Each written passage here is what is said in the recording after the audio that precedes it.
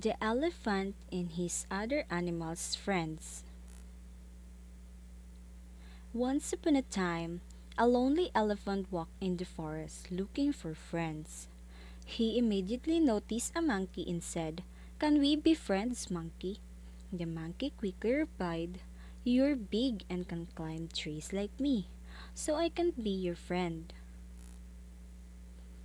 After being beaten, the elephant continued the search until it encountered a rabbit. He then asked, "Can we be friends, rabbit?" The rabbit replied to the elephant, "You are too big to fit inside my den. Therefore, you can be my friend." Then the elephant continued until he came to a frog.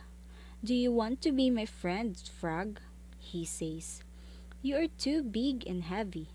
You can jump like me," replied the frog. "Sorry, but you can't be friends." The elephant keeps asking questions of the animals he encounters, but he always gets the same answer.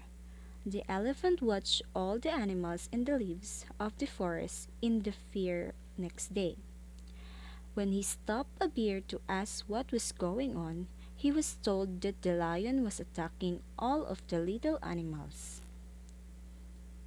The elephant wanted to help the other animals, so he approached the lion and begged him to leave his friends alone and not eat them. The lion was silent. He just told the elephant to think of its own business.